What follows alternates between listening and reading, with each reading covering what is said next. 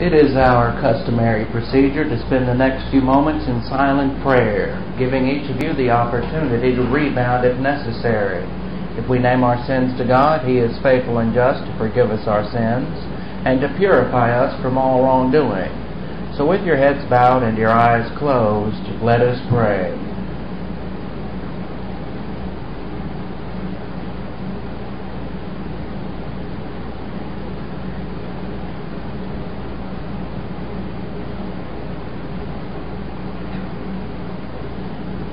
Father, we thank you for the wonderful privilege and opportunity of assembling ourselves together for the purpose of learning the Word of God. May God the Holy Spirit enlighten us concerning the things we note. In Christ's name we ask it. Amen. Turn in your Bibles to Galatians 4:30. Galatians 4:30. We went over some of this yesterday, but we need to go over it again because there's some more information I need to give you concerning this. Galatians 4:30. Now in Galatians 4:30 and 4:31, this ends the allegory. And if you weren't here for the allegory, you'll have to listen on the internet, or I'll have to make a CD for you, because the allegory was something that made me stand up and cheer the other night. And I've been studying harder than ever, but I still can't seem to get ahead in terms of the number of lessons, but it's all right. The quality of the messages will be better. So Galatians 4:30. Nevertheless, what does the Scripture say? Separate yourself from the slave woman and her son, for the son of the slave woman will not share the inheritance with the son of the free woman. We noted what that was all about in the allegory. Now, legalism and grace cannot coexist. Therefore, you should separate yourself from legalism. You should separate yourself from legalistic churches. And if you're now a grace believer, you must separate yourself from a legalistic church. You can't have one foot in legalism and another foot in grace, is what it's saying. But this is not the point we're going to study today, because we studied that point yesterday, and I hammered it home yesterday. So today we're studying something else, the last part of it. For the son of the slave woman will not share the inheritance with the son of the free woman. Now what does that mean? That means there is no inheritance for the legalist. There's no inheritance in heaven for the legalist. There is no escrow blessings in time, neither is there escrow blessings in eternity for the legalist. For those who think that salvation is by works, or for those who think that spirituality is by works, there is no inheritance. There is no eternal rewards. And of course we receive eternal rewards when we execute this unique spiritual life. I don't know if I have that slide up here concerning rewards. If I don't, I'll have to get it later. I don't think I do. And I don't, but what we'll look at is this instead. These are the four spiritual mechanics which we've noted on several occasions with a bug going across it. So the four spiritual mechanics. This is what we've noted many, many times. If you've been with us, you've about probably memorized all of this. Now there's no inheritance for the legalist. Why? The reason why is because the legalist doesn't use the filling of the Spirit. And as we see, utilization of the two power options, what is that? The filling of God the Holy Spirit. How do you receive the filling of God the Holy Spirit? You name your sins to God, and then you're filled with God the Holy Spirit. So you must use the two power options, filling of the Holy Spirit plus Operation Z. Operation Z is when you learn from your right pastor Bible doctrine. And that will equal the development of the problem-solving devices. And so what legalists do is they go astray. As we will note, they go adrift from grace. They go adrift from grace. Therefore, they go adrift from the filling of the Spirit. They go adrift from Operation Z. And they do not function under these spiritual matters. They do not have the three spiritual skills. What are the three spiritual skills? Are they stop doing this and that? No. The three spiritual skills are the filling of the Holy Spirit, plus Operation Z, the Bible teacher teaching you doctrine, plus the problem-solving devices. The problem-solving devices we've studied in detail, 1 through 10. And then you can move to the adult stages, the 3 adult stages of the spiritual life. And this is where you receive the blessing for both time and eternity. But you don't receive this blessing when you go into legalism. So guess what? If you go into legalism, no inheritance. If you believe in Christ, as so many people have, and that's a wonderful thing. Many people in this country, and especially in this area, have believed in Christ, and I'm glad for them, because they're not going to have to spend eternity in the lake of fire. But as soon as they've believed in Christ, they've topped right over into legalism. And they've decided to put stipulations, human taboos, the works of the law on people, and also imposing the works of the law on themselves. And by doing so, they've completely ignored the filling of the Spirit. And they don't know how to be filled with the Spirit. And they think that their Christian way of life has to do with following a set of taboos. Don't do this, don't do that.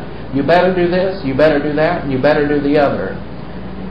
And this is not what the spiritual life is about. How are you spiritual? Ask yourself this question. What makes you spiritual? The filling of God the Holy Spirit. That's what makes you spiritual. So there's no inheritance for the legalist, and that's what it's saying in Galatians 4:30. Now, if you've believed in Christ and then you go in for legalism, as most people have in this area and across the country, then you will get to heaven. And if the resurrection were to occur tonight at 9 o'clock, we'd all go to heaven along with most of these legalists around this area. And therefore they will receive a resurrection body, but they will not receive an inheritance. That means they will not get to rule in the millennium. All of this we've noted in the past. Now in Galatians 4:31. Now in conclusion, royal family includes everyone who's believed in Christ. Now in conclusion, royal family, we are not the children of the slave woman, but of the free. We are the children of the freed woman, meaning what? We're freed from the law. We're freed from taboos. And we are now able to live the unique spiritual life. So now in conclusion, royal family, we are not children of the slave woman. So why go back to the Mosaic law? Why go back to observing the Sabbath? Why go back to observing certain taboos? Now you're free.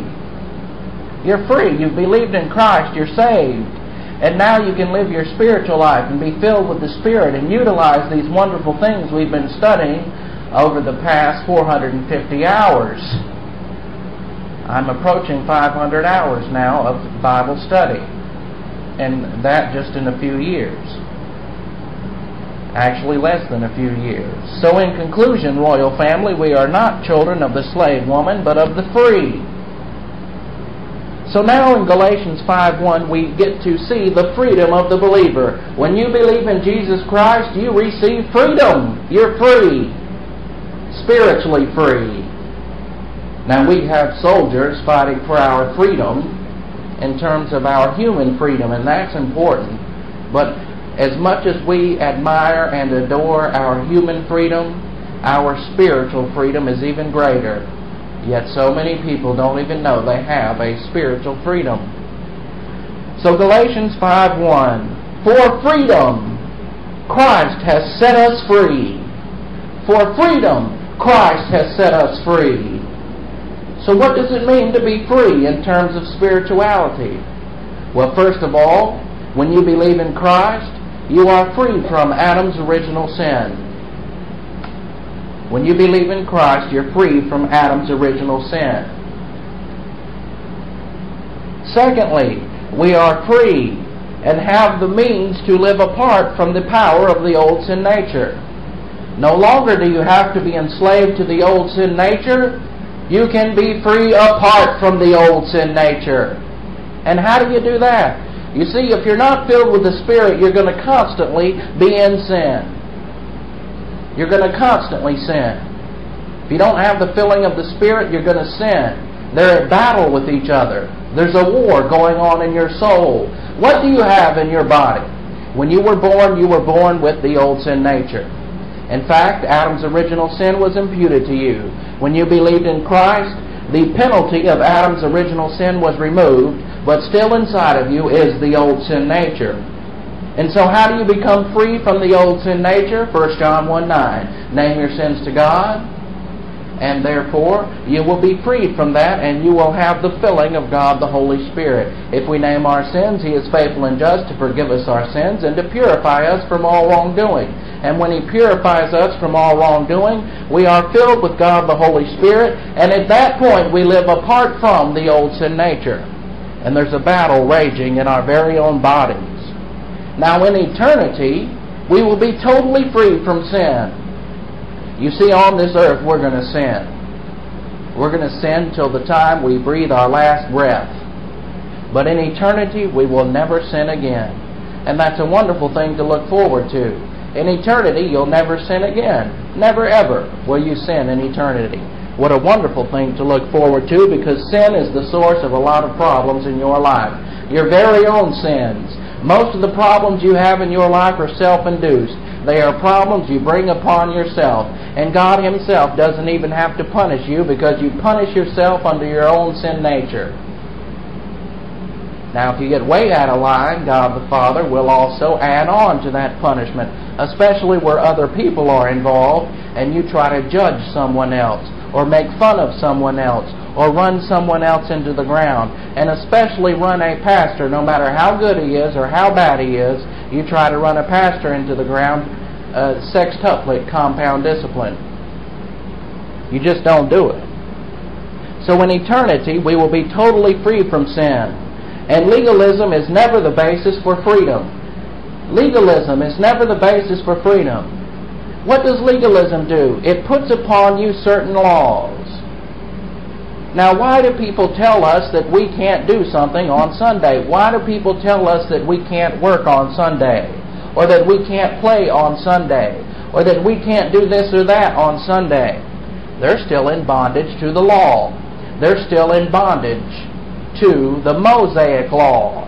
And by the way, it was Saturday that it was really given to, but Christians have decided to turn it into Sunday because that's our day of worship, but every day should be a day of worship. So God has provided for us Christ dying as a substitute for us. So we're saved by grace, therefore we should live by grace. Did you do anything for your salvation? Think about it. If you have done something for your salvation, you might need to think, maybe I'm not saved. You don't do anything to impress God. What impressed God?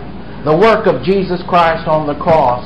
And if you understand that the work of Jesus Christ is what saved you, then you understand faith alone in Christ alone, then you're saved. But if you add anything to it, what does Romans say? It says you go into debt. You become a debtor. You've been saved by faith alone in Christ alone. And if you do not believe that, if you do not believe that the only thing you have to do is believe in Christ, then you do not believe that Christ did enough, and you're in blasphemy. Christ definitely did enough for you on the cross. And if you believe otherwise, if you believe you can lose your salvation, you are so arrogant, you are so full of yourself, it is unimaginable. And maybe you're not even saved. Maybe you are. Maybe you believed at one point and had faith alone in Christ alone, and then later began to believe these silly things. But unless you've had faith alone in Christ alone, you're bound for hell. Because we cannot add to the work of Christ on the cross by our behavior.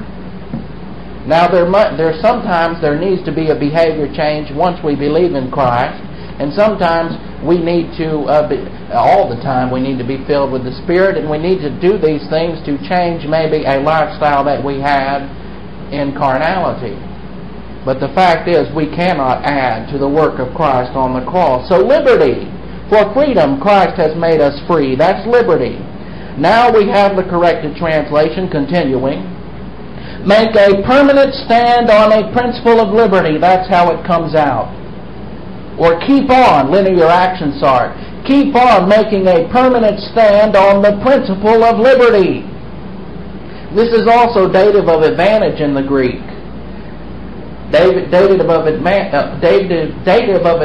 means that you are free for your advantage. So liberty is a method by which you live your life. And if you live your life by grace, then you live your life in the sphere of liberty and freedom. If you live under legalism, you live under slavery.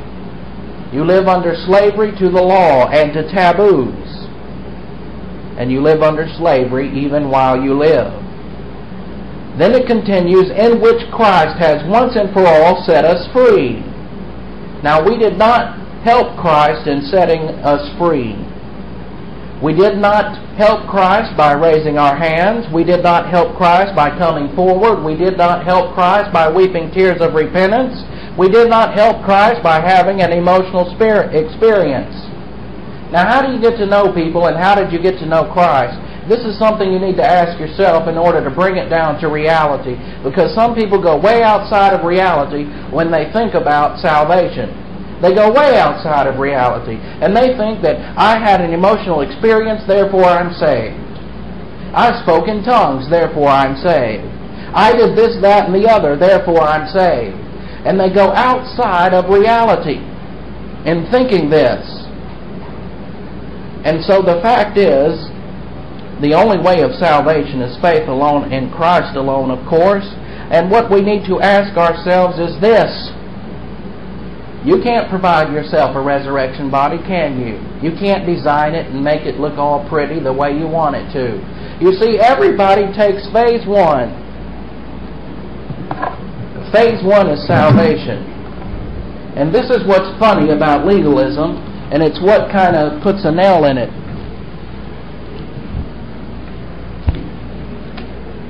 We have phase one. Now in phase one, that's salvation. And that is, how are you saved? Faith alone, in Christ alone. Believe in the Lord Jesus Christ and you will be saved. God loved the world so much that He gave His uniquely born Son so that whosoever believes in Him shall have eternal life. It's faith alone, in Christ alone. Phase two is spirituality.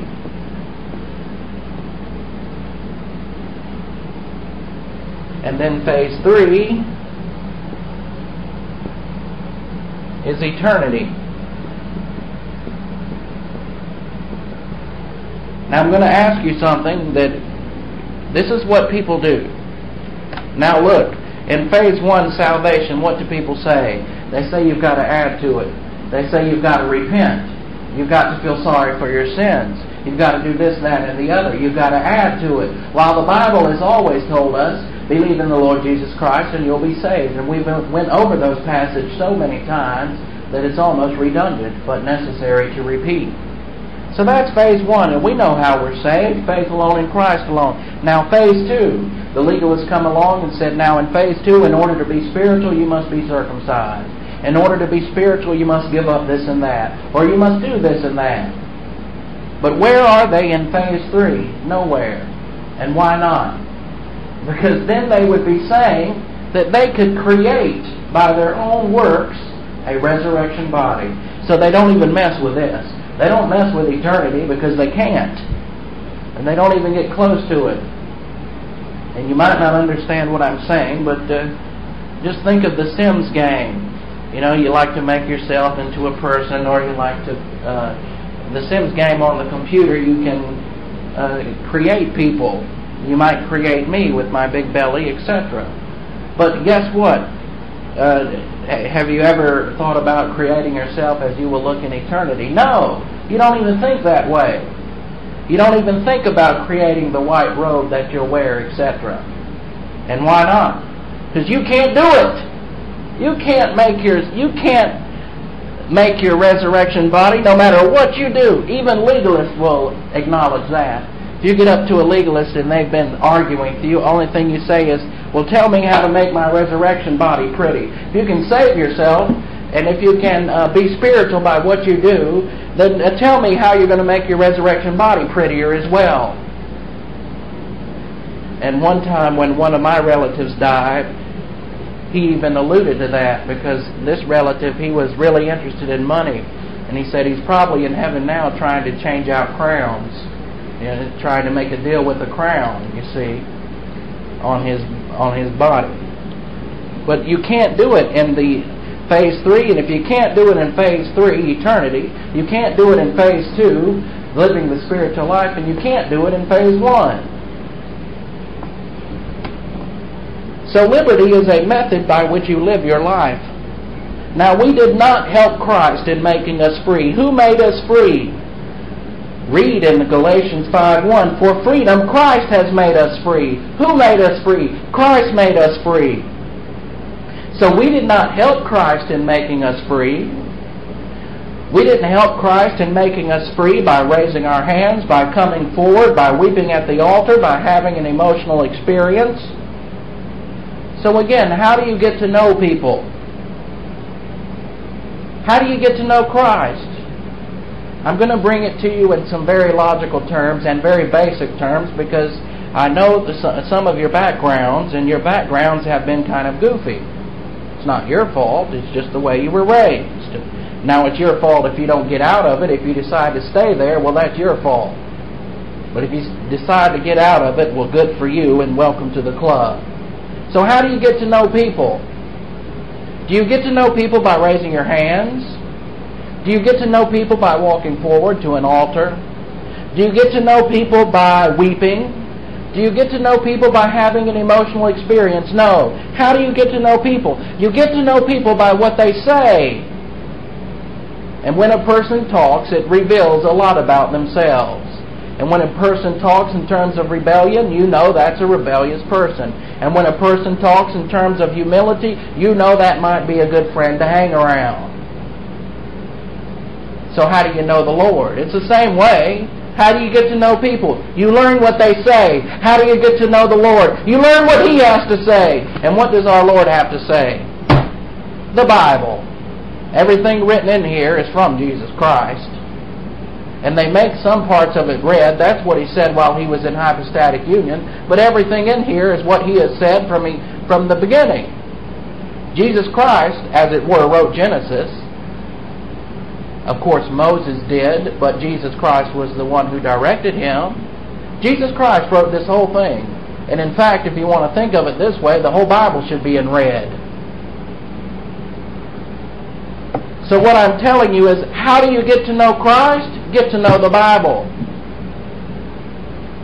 Do you ever, when you get to meet somebody, do you ever raise your hand to try to get to know them? Do you ever try to speak in tongues to try to get to know them? No. Why? Because they'll look at you like you're crazy. And you would be. And so, how in the world can you get to know Christ in that same manner? Do you think Christ is impressed by the fact that you raise your hand? Do you think Christ is impressed by the fact that you can walk forward? Do you think Christ is impressed because the tear ducts in your eye can produce tears, the very eyes He created for you? No, He's not impressed with that. So you believe in Christ, and that is where you have your relationship with Christ. And after you believe in Christ and become a Christian, how do you have that relationship? You get to know Him, just as you get to know everyone else. You see, the problem with Christians in marriage today is they get married before they know the person they marry. They just get married because, well, everyone else is getting married. They need to hurry up and get married themselves. But you've got to know the person. And if you don't know the person, well, no wonder there's so much divorce. And part of it has to do with our actually all of it has to do with our spiritual lives. It has to do with our attitude toward Christ. And our attitude toward Christ has not been to get to know Christ. It's been to try to please Him through our human activity. And when you try to please Christ through human activity, you'll try to please people through human activity, and it's not going to work. And that's why divorce is up to about 60% among Christians. It's sad, but it's very true. So we did not help Christ in making us free, and the only way we can get to know Christ is by knowing Him. Now let's look at Romans 10:4. Romans 10:4. Just as part of this, it's a very short sentence, but it's very important, and we went over it before. But it's very important because it tells us that we're no longer under the law. And not only are we no longer under the law, we're no longer under taboos. We don't really follow the law today in terms of the legalists around here today. They follow parts of the law and then add a whole bunch of taboos to it. If they really followed the law, well, they would be acting nuts. But they act nuts anyway. Romans 10:4. Christ is the end of the law for all who believe. Have you believed in Christ? If you've believed in Christ, then that should be the end of the law for you. You should not go back to the laws. You should not go back to the Sabbath. You should not go back to special days, special seasons, special years, as we've studied earlier. So Christ is the end of the law for all who do what? Believe. If you believed in Christ, stop going back to the law. Stop enslaving yourself. Galatians 5:18 is part of a preview of coming attractions. I hope you held your place in Galatians, because that's what we're studying. And Galatians 5:18 is part of a preview of coming attractions. If you are led by the Spirit, you are not under the law. The yoke of bondage is therefore any form of legalism. Now Galatians 5:18, if you are led by the Spirit, you're not under the law. And what does that mean? That means if you're living the spiritual life, you're not under the law. Why do you keep trying to follow the law when you're under the Spirit? Man, I really wish some of my relatives could be here today. They might have run out of here by now, though, to be serious with you. They might have been cursing me by now, just like the law has cursed them. I'm not bitter, though. Not really. I just wish they'd get with it. Galatians 5:18. If you are led by the Spirit, you are not under the law. So the yoke of bondage is what? It's any form of legalism. And there are millions of Christians in this country today, and they are enslaved to a system of taboos, and they are no benefit to them whatsoever.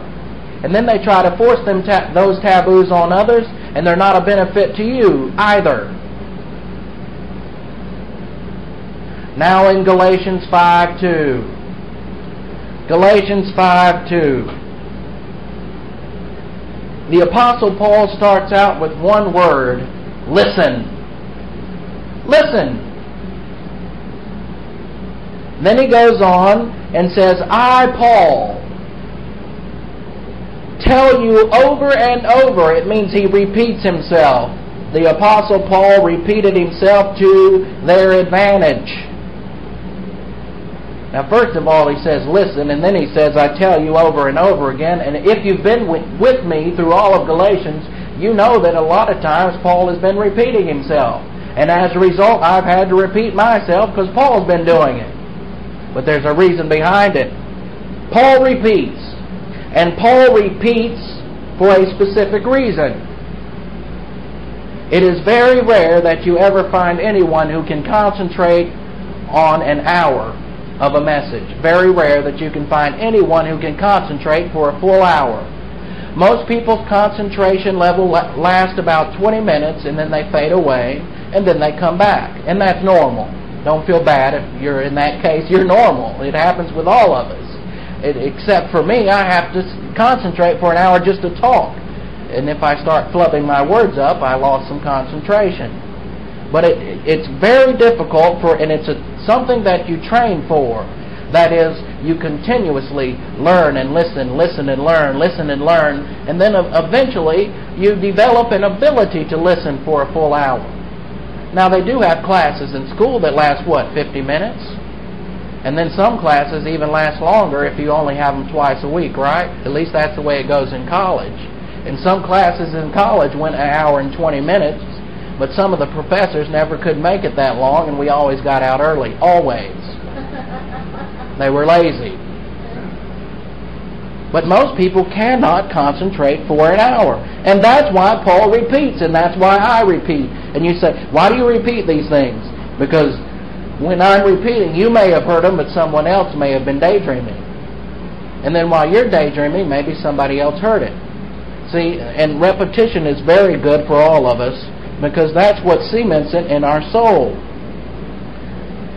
So repetition is necessary.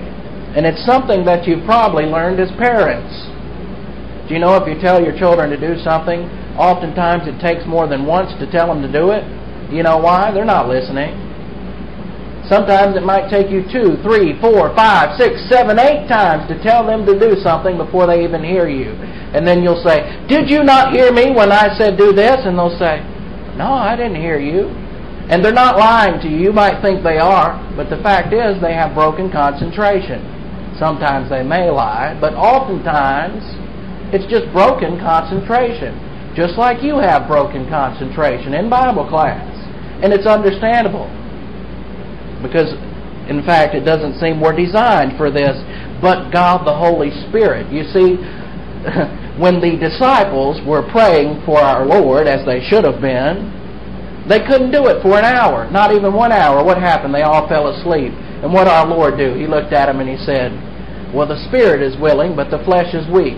So in terms of you concentrating for 1 hour, your spirit may be willing, you may be positive, but your flesh is weak. And all of us have that problem that must be overcome, but it takes dedication in terms of your dedication to learning the Word of God. So listen, I, Paul, tell you over and over, repeat, that if, now this if in the Greek is a third-class condition, and the third-class condition in the Greek means if and you can't, that if you let yourselves be circumcised, Christ will be of no benefit to you at all. So what Paul is saying is you're not saved by circumcision, you're not spiritual by circumcision, and to us that seems obvious. Circumcising yourself means nothing to God. But I'll tell you what else means nothing to God in a moment. But you're not saved by circumcision. And that is obvious. But this verse includes any principle of legalism.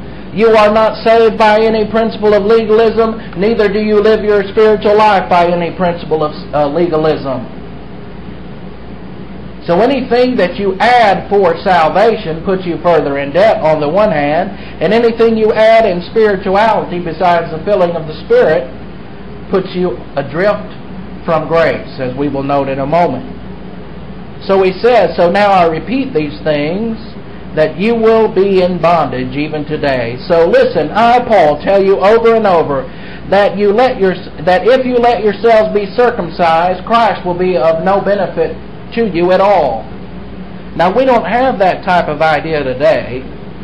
If people are circumcised or not, people don't make an issue out of it much at all, especially in terms of salvation or in terms of spirituality. But we have different forms of it today. What are the different forms? I repeat. I've given you these things before, but I repeat, just in case you weren't listening.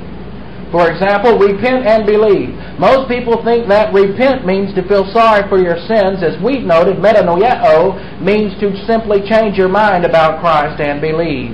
So we have repent and believe. That is, feel sorry for what you've done and believe and you'll be saved. It's the same as adding circumcision to faith alone and Christ alone. Or confess your sins before salvation. You don't confess your sins before salvation. You confess your sins after salvation. Why? When you believe in Christ, all your pre-salvation sins are forgiven. Or if you beg God to save you, it's the same as being circumcised.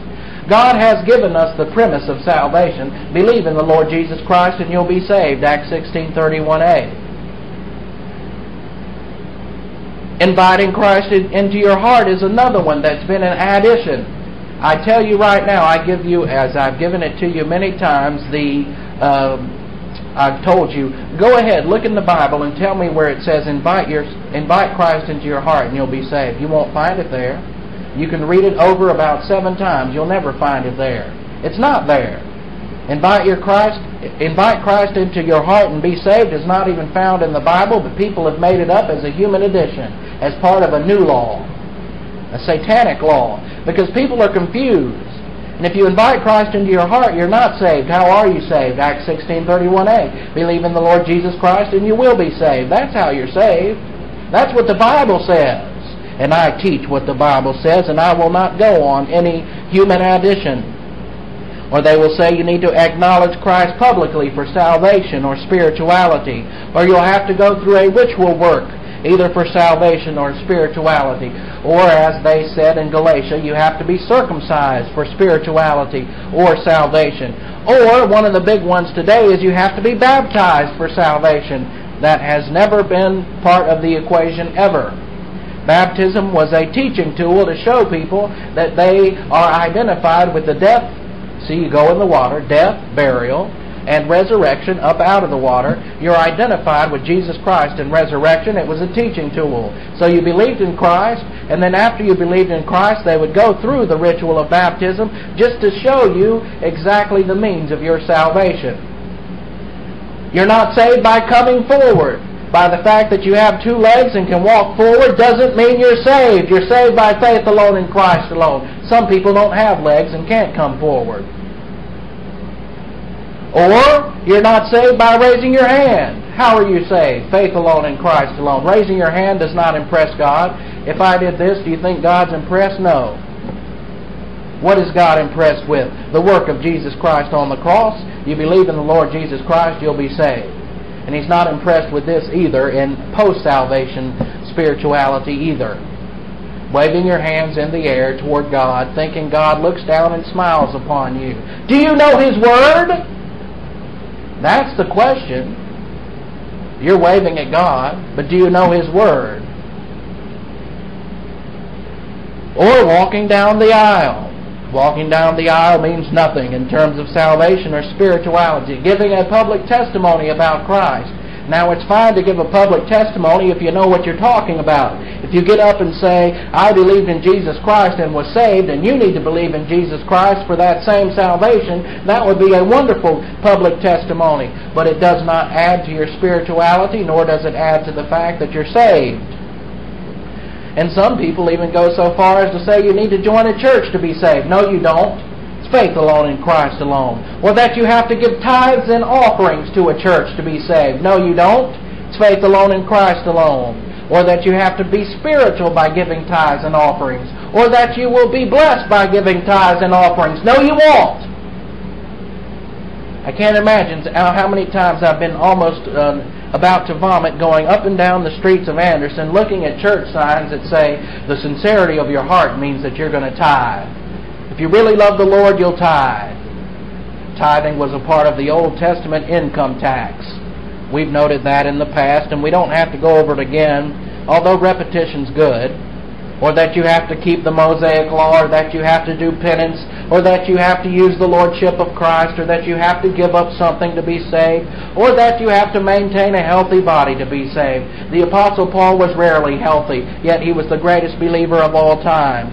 Or that you have to have salvation by morality, or salvation by personality change, or salvation by emotion, or salvation by speaking in tongues, or spirituality by speaking in tongues, or salvation by feeling saved, or spirituality by feeling spiritual, or salvation through weeping tears at an altar, or commitment salvation, or lordship salvation. All these things are addition, and they're not found in the Bible, and if you think they are, I ask you to go look for it and bring me a verse, and I won't be mad at you, and I won't be mean with you. You just bring me the verse, and I'll explain it to you, and I'll show you once again how salvation is faith alone in Christ alone.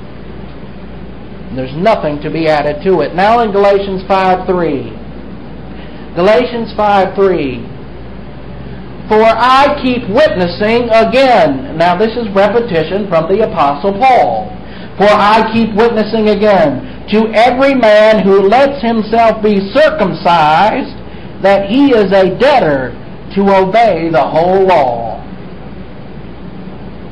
For I keep witnessing again to every man who lets himself be circumcised that he is a debtor to obey the whole law. Now what does this mean? Well, this means that these people were trying to be circumcised for spirituality. What does it mean today? Nothing, because most people get circumcised for health reasons at birth.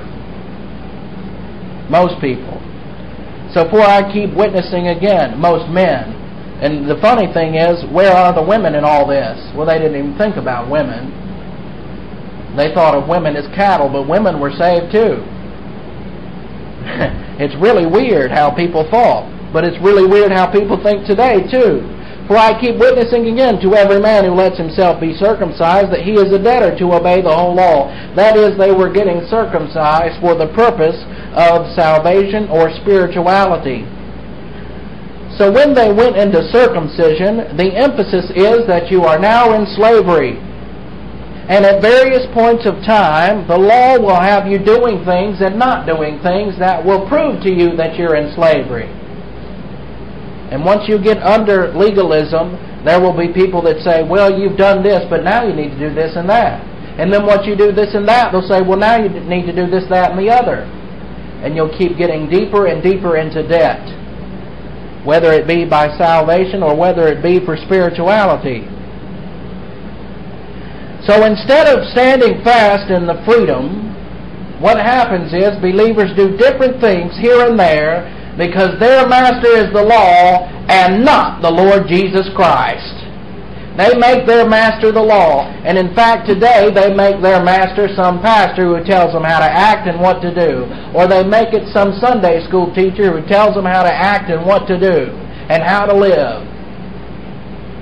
And that is not the means of your spirituality. So their master becomes a law, their master becomes a taboo, and their master is not the Lord. And as James 2:10 says, if you offend in one point the law, you're guilty of all.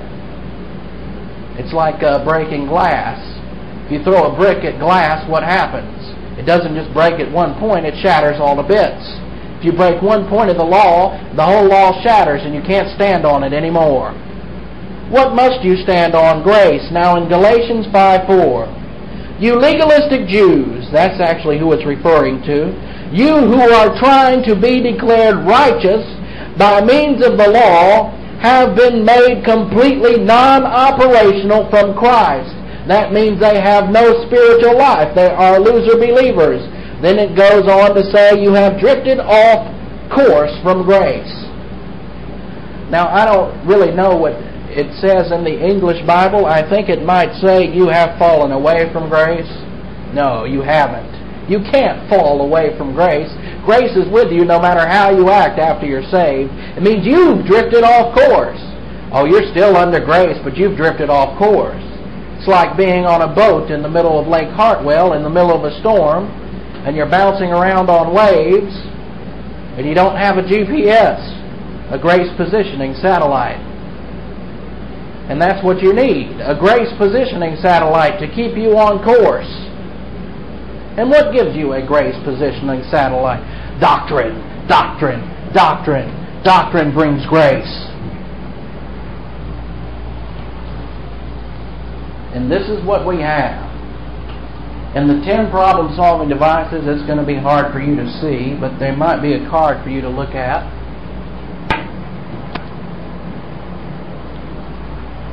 Rebound, of course, name your sins to God. Then you're filled with the Spirit. Then you have the faith rest drill. And then we have grace and doctrinal orientation. They work in tandem. Now, where are you going to learn grace? From doctrine. And the more you learn about the Word of God, the more you learn how to be gracious. And they work in tandem. So what is your GPS, grace positional satellite? Your interest in the Word of God. That's where it is. Your interest in the Word of God. Finally, some people started waking up. Just a few. Grace positional satellite. Doctrinal orientation. Keeps you oriented to grace as well. So you know where you are. But instead, most people have drifted off course from grace. And they're out there floating around in Georgia somewhere, and they don't even know where they are. And they want to get back to South Carolina, but they can't because their GPS isn't working. Grace positional satellite. And so then the children get mad and everything else. I want to go home now. I don't know where I am. I've drifted off course. Well, drift off course from grace is what it means. You've drifted off course from grace. Not on Lake Hartwell, but right here in your own soul. Drifted off course from grace and have gone into legalism, meaning you have no grace orientation.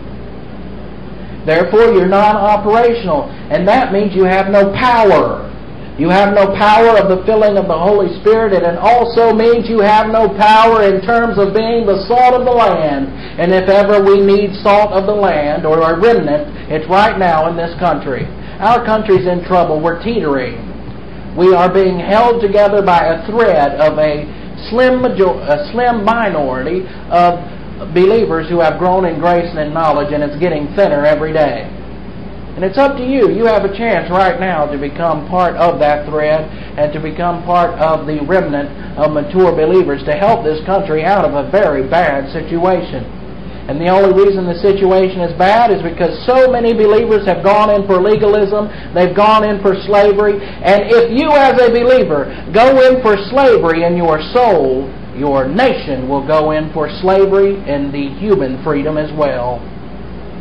Who is to blame for the fact that we're losing most of our freedom? Not the lascivious crowd, not the crowd raising hell, the crowd who is going in for legalism. Their whole thinking has become part of slavery. And therefore, when they come up with certain laws, you agree with them. You say, that's true. There should be no bars. There should be no liquor stores. There should be no cigarette shops. That's right, I agree with it. And guess what? They'll take away that freedom because you're under slavery and you want freedom to be taken away. And then eventually they'll take away a freedom that you love. And that's the way this country's going. And the greatest hindrance to freedom in a nation is legalism. And it is not. And now those people raising hell aren't helping, but they're not doing any more harm than you are as a legalist. Not that you are. I'm talking in general. So Galatians 5:4, you who are trying to be declared righteous by means of the law have been made completely non-operational from Christ. You are not spiritual. You have drifted off course from grace. Now in Galatians 5:5. And here we have the hope of the believer, or the confidence, elpis, the absolute confidence of the believer. We, through the Spirit, by faith rest, are waiting for the confident expectation of righteousness. What does that mean? We, that is believers, through what? The filling of the Spirit. You must be filled with the Spirit. And again, how are you filled with the Spirit? You name your sin to God, or sins, and then you're filled with the Spirit. And then you are spiritual. So while you are filled with the Spirit, then you can use what is called faith rest by faith. Having the faith rest drill, leaving your problems in the Lord's hands. Don't complain about your problems. Leave them in God's hands. He'll take care of your problems. And you can only do that with the filling of the Spirit. That gives you the power to leave it in God's hands. That gives you the power not to worry about it. Because as soon as you have worry, you hop right back into slavery. Slavery of the old sin nature. You don't need to worry about anything. God has everything under control. Do you believe it? Well, you have to be filled with the Spirit, and then if you believe it, that's part of the faith rest drill. So we, through the Spirit and by faith rest, are waiting for the confident expectation. That's elpis. The confident expectation of righteousness, that's the kaiosune capacity righteousness. This is actually referring to eternal capacity, and what it's actually referring to is the fact that when you get to heaven, if you've lived this spiritual life, and when the resurrection occurs, you will go through Bema, and from that you will expect, you will have such confidence in your spiritual life that you will expect eternal reward. Do you have that confidence today? Do you have that confidence today that if the resurrection were to occur tonight at 9 o'clock, that you would get to heaven and expect reward from Jesus Christ? Do you? Probably not. You might think it's a bit presumptuous to say so. But it's not if you have this confident expectation from the doctrine you know. And you will expect to receive blessing. You will expect to receive the crown of righteousness, the crown of glory. You will expect to receive all these eternal rewards because you lived your spiritual life, and it all goes to glorify Jesus Christ anyway. So it really isn't presumptuous, because every reward you receive goes straight to the glory of Jesus Christ. So we need to evaluate ourselves in our own thinking. So this is in Galatians 5:5. It's talking about what is technically known as experiential sanctification. It is having a confident expectation of eternal rewards. And you will receive no eternal rewards if you're in legalism. That means that 99.9% of most of the believers around this country will receive no rewards. Why? They've gone in for the law, or they've gone in for taboos. And they're doing this and that for salvation, and they're doing this and that for spirituality, when they need to be living their unique spiritual life, and they're not even close to it. They don't even know what it is. And why don't they know what it is? Because they don't want to know. They don't give a flying you-know-what. They just don't care. Do you care? You should. Your eternal status depends on it. Now, all of you here are saved. I'll see you all in heaven, maybe. Well, I know you'll all be in heaven, but whether I see you or not might depend upon our echelon. If we all die before the resurrection, I'll see you in heaven. But if we all are resurrected now, and I get my rewards and you get yours, we might go to different parts of heaven. And I might be down in the lower echelon, which would be shocking, but oh well. I might be down in the lower echelon, and you might be way up here. And God said, you lived your spiritual life. And so you get to go live over here and eat from the tree of life, and I might never see you. There are different areas of heaven, and you are distinguished in heaven. You will get to see your loved ones, though. That is part of Scripture. So I guess you'll get to see them even though you are high echelon or low echelon. You will get to see your mother, father, and all those who have gone on before. So we, through the Spirit, by faith rest, are waiting for the confident expectation of righteousness. Now these Galatians have not gone far enough to understand three things, and that's faith, hope, and love. And we hear it in country songs. They don't know what they're saying, but faith, hope, and love. Faith, hope, and love. What is faith, hope, and love? And what happened to my pointer? There it is. I knocked it off. Faith, hope, and love. Well, here's faith. Faith rests real. And this is what you must begin to have in terms of growing in grace and in knowledge. First of all, you must be filled with the Spirit. Then you must have faith. The faith rests real. Where does hope begin? You see, this is childhood. And you begin with the faith rest real. Where does hope begin? Number 6, a personal sense of destiny. That's hope. And where is love? The tandem, impersonal or personal love for God the Father and impersonal love for mankind, that's the adult stage. So what it's referring to here, faith, hope, and love, is you start out with the faith rest real, you end up with confidence, and then you end up with love, meaning personal love for God. Where does true love begin? You got to love God first before you can ever begin to love man. You'll never understand what love for man is or impersonal love is until you love God first. And you'll never have good relationships with people until you love God first. You might have a rosy idea about marriage, especially if you're young, especially if you're a young lady. You might have your own hope chest, and you might have all these things about, well, my husband's going to be tall. That's usually the one they like. Tall, he's going to be handsome, he's going to have probably dark hair. That used to be it. Maybe blonde, they don't care anymore. Maybe now it's blonde hair, blue-eyed, tall, and handsome. And that's what you want. And that's part of your hope chest. And you think that's how it's going to be. And maybe you will run across. It's inevitable. There's a lot of people out there. You'll probably run across somebody you think who's very, very handsome. And maybe they don't give a whit about their spiritual life. And you think you're going to snub your nose at God and say, you know what, He don't care about the spiritual life, which shows you don't really. And I'm just going to go with this man anyway. You'll end up divorced with that handsome man faster than you would with any ugly weirdo. It's just no difference in terms of looks. Look at all the people in Hollywood. They're the most beautiful people in the world, and they are. I'll admit that. People in Hollywood are absolutely handsome, and the women are gorgeous, and the men are usually handsome. And guess what? They're popping out babies left and right, and then hopping from marriage to marriage, marriage to marriage. Now, why do they do that? You would think they would be absolutely happy. They've got all the money in the world, don't they? Yes, they do.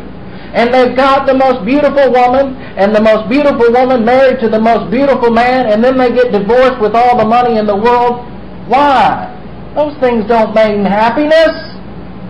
Where do you as a believer get happiness? From the Word of God. And that's where you will learn where your right man is or your right woman. If you go into legalism, you'll marry somebody who's a witch. And if you go into lasciviousness, you won't make it at all. Either way, you won't make it. But with the spiritual life, you will. And you say, but there's nobody around you who really cares about what you're teaching. Obviously not. But so what? You think that limits God in bringing you somebody? No. God is not limited. God is never limited. I lived in Spartanburg, where it was just me and my family listening to the Word of God on a daily basis. And oftentimes I listened way more than that, but I'm not going to brag to you. And guess what? I still got married from nobody around here, from just somebody from Houston, Texas. So God brings the right person at the right time. If you're a man, God will bring that woman to you. And if you're a woman, you'll be led to your right man. And do you think God is limited in that, well, I have to go to a church where there are young people so that I can marry somebody, or that I can get to know somebody and eventually marry them? You'll get to know somebody and marry somebody who knows nothing about the Word, and you'll be miserable because you've learned something about it. And you're going to see them in a different light. I hope you will. I hope you've learned something. And you'll probably see them in a different light than you would ever seen them before. And it's going to be difficult. It's very difficult to live with someone who has different spiritual values than you. Very difficult. Almost impossible, except that the person in spiritual maturity can hold it together. And do you want to live a life of misery? Or do you want to live a life of happiness? You stick with the Word of God and let God deal with the timing. Look at Joseph. He was 40 years old before he married. And some of you would never wait that long. Too impatient. But when it comes to the Word of God, you've got to be patient. Grow in grace and knowledge. God will provide. And then you'll miss out on all that rancor and all that, and then you'll marry a right woman at age 40. Wait on the Lord. Be patient. And in marriage, if you're not patient, if you don't wait on the Lord, you're going to screw up, and you're going to screw up big. And I tell you this as a warning. Once I get ordained, I'll be able to marry some people, I guess. And I'm not going to say anything to them, because you can't. You see, what happens is when there's a minister, the parents might get upset and say, I really don't want her marrying this man. You know what the minister has to say? They want to get married. I don't want them living together, so they might as well get married, because they're not going to listen to you anyway, and they're not going to listen to me. So go ahead and do the ceremony and then let the war begin. So Galatians 5:6. I got way off subject, but Galatians 5:6. For in Christ Jesus neither circumcision nor uncircumcision carries any weight. Same goes with all the other works. The only thing that matters is Bible doctrine working through love.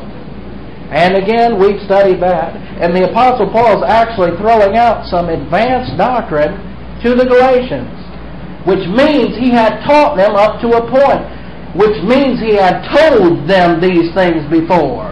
He had taught them about love. I won't show it.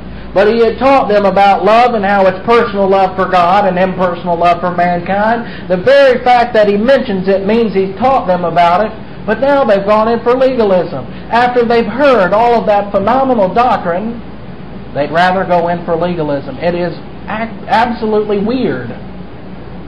But that's the way people go, and the Apostle Paul himself will go in that direction for a moment. Galatians 5:7. You were running commendably. You were running commendably. Who hindered you from obeying the truth? Now what the Apostle Paul is doing here is using running. Now in the ancient world, running track was a very interesting sport, and they used it quite a bit, just as they do today. It's come back into popularity today.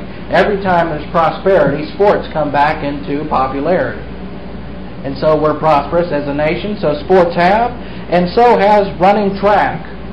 So actually what Paul is talking about is running track. And what he's really referring to in terms of history is that when you run track, sometimes you're running right along and you're pacing yourself, especially in a marathon, but then somebody comes along and kicks you, kicks your leg.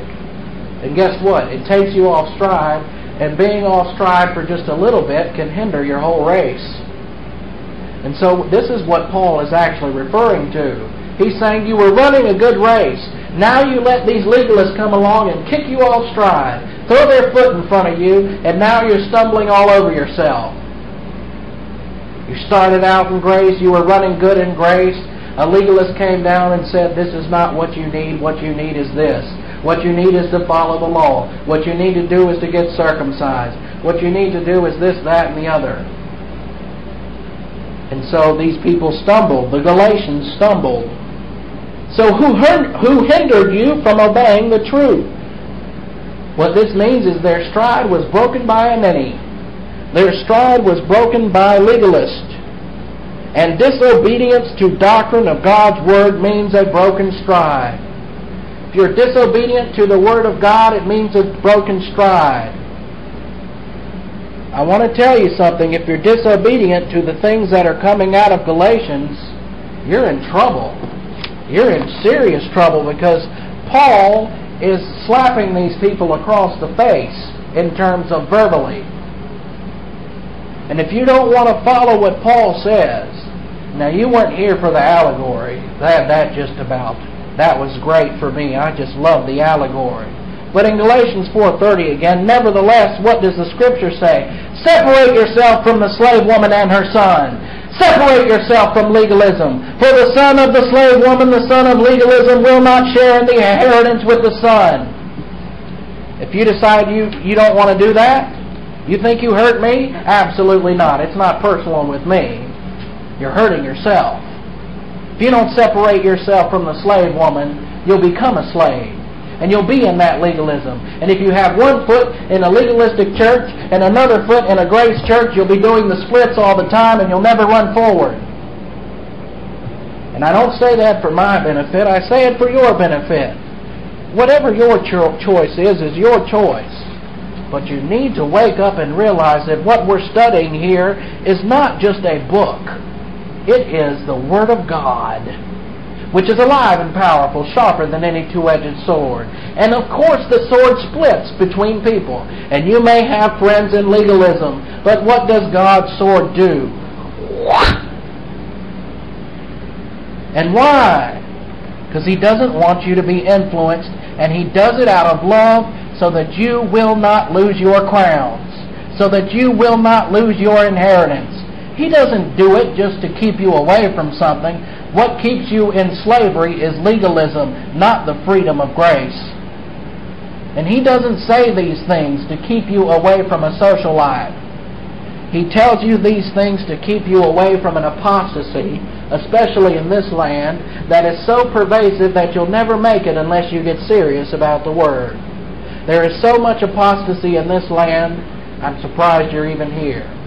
There's wonderful things on television you could be watching. And on Sunday, there's wonderful churches you could go to for fellowship. That is what they call human fellowship between people. Now in Galatians 5:9. Well, let's see, I missed 5:8 first. Galatians 5:8.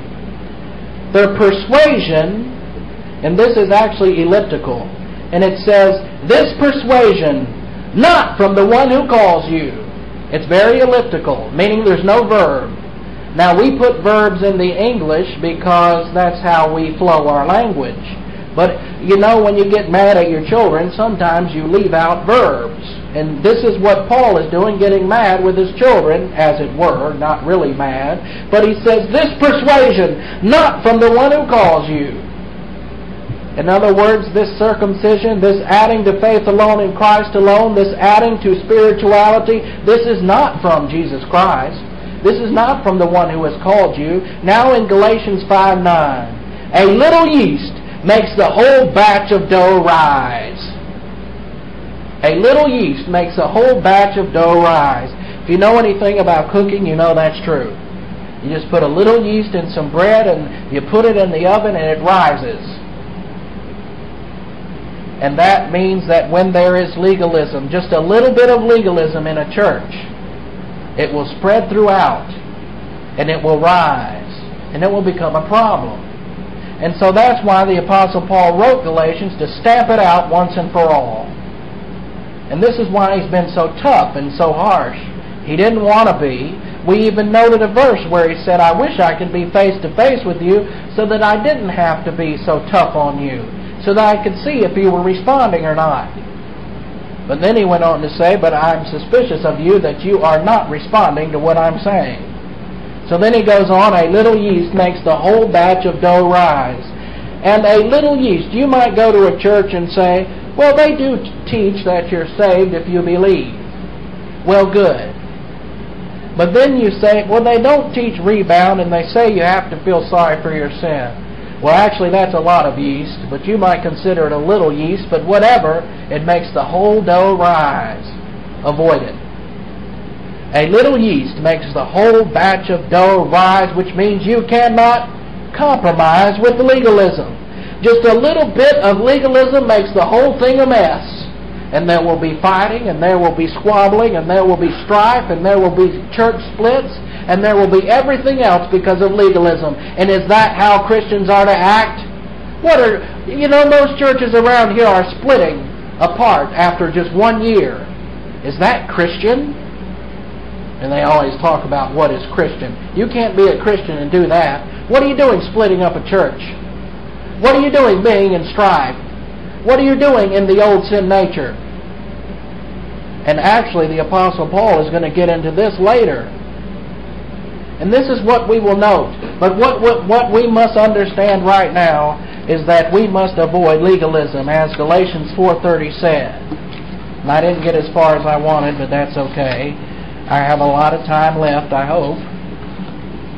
And so we will continue with these studies tomorrow and Sunday. So with your heads bowed and your eyes closed, Father, I thank you.